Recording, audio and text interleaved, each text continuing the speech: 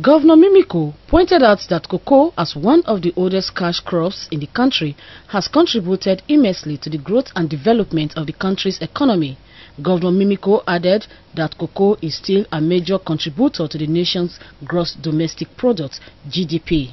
While emphasizing the need for government to revamp Oda cocoa plantation to further enhance the socio-economic development of Ondo State, Governor Mimiko disclosed that his administration had made concerted efforts to set up a committee on cocoa revolution, which has started to yield the desired results. Governor Mimiko noted that revolutionizing cocoa production should cut across the whole cocoa value chain, ranging from production through marketing to processing. And we thought that for our farmers to actually be exposed directly to international markets and to have choice marketing, we said we will put together a cocoa commodity exchange with marketing.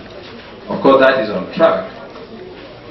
The third leg is for us to cease being exporter of raw beans, to actually process, add value, and produce the end product of cocoa, which is chocolate. These are the three legs of our revolution. I can also tell you that a lot of progress has been made. The governor promised to provide potable water, 6 blocks of classroom, and other social amenities for the farmers to make life more meaningful for them.